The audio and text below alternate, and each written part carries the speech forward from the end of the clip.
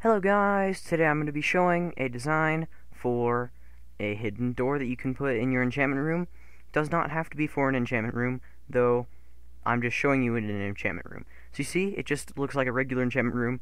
You could use it as a regular enchantment room too, and when we flick our button right there, you'll see that our door will open, and will come out the back. So this design is actually one wide, and we can just take off all this front part to show you the actual size. So you can see that it is now this size. All you gotta do is put your button right there, and that's how it works. So let's get right into our tutorial. First off, we'll start in our lower left corner.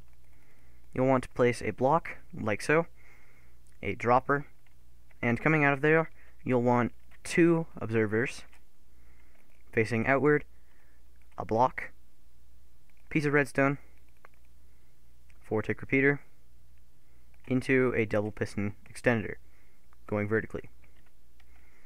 Then from here, you'd like to place a piston right here, and you'll want observers coming up like that, and right here off of this off that dropper you want an observer, and then from here you want an observer placed right there.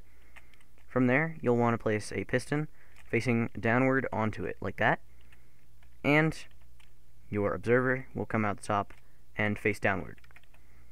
Then you'll place in your observer, or in your dropper or note block, whichever you prefer, and see, our door will fully close and fully open.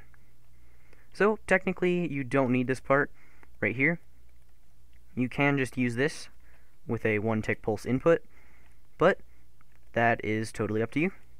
So hope you enjoyed today's video. Make sure to like and subscribe, and see you next time.